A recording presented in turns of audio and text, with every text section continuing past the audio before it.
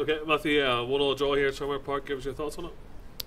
Yeah, I thought it was a tough game. You know, conditions, and fair play to everybody that turned up to make the pitch playable.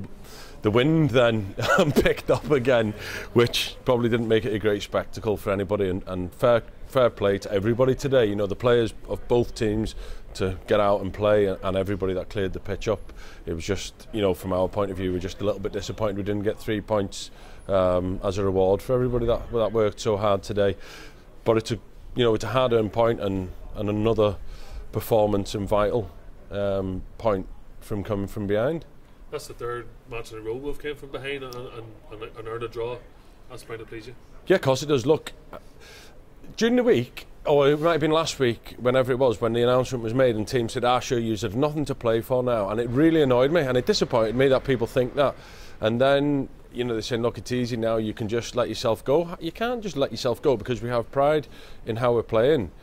You can't tell me that Portadown Football Club don't have nothing to play for. We had, I don't know how many people clearing snow off the pitch today. We have the players putting performances in like that. So the next person that questions whether we have anything to play for will be on the end of the worst volley of abuse they've ever had from anybody, and certainly from me, because I don't want people questioning that we're not doing everything we can every week, because we want to make the league as competitive and as honest as we can.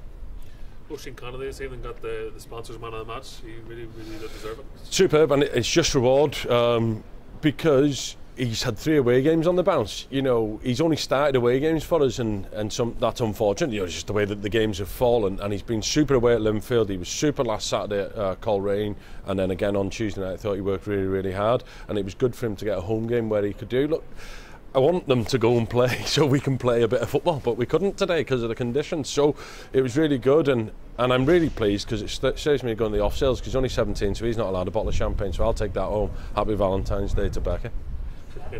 back here on Tuesday night, looking forward to it. Yeah, I love football, and the boys love playing. I think they love it whenever I say, do you know what, you worked so hard today, they don't need to come into training tomorrow morning. And that's the way it's going to be, because it's Saturday, Tuesday, recovery sessions in between, and we'll be looking forward to playing Glentoran here. Yeah. Good man, thank you. Cheers.